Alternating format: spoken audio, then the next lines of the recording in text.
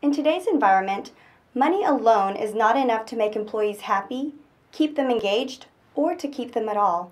That's even more true for millennials. According to the U.S. Department of Labor, 64% of Americans who leave their jobs say they do so because they don't feel appreciated.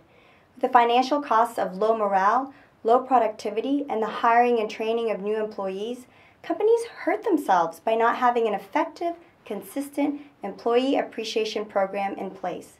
If you asked your employees today how appreciated they feel, what would they say? If you don't know the answer, or you want to increase that level of appreciation, let's talk. We help businesses and nonprofits develop and implement employee appreciation programs and client appreciation programs.